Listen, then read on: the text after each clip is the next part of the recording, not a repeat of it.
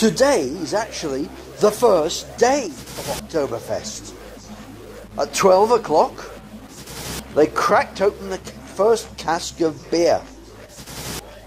So I'm sitting here watching the Oktoberfest on TV, because there ain't no space to get in.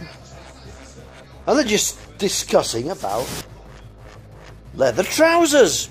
It's amazing. Traditionally, you buy your leather trousers a lot smaller than you are. And as you wear them, they get bigger. And you grow into them. Not mine. I buy my leather trousers bigger than I am. And somehow, they always get smaller. I think it's time for another beer.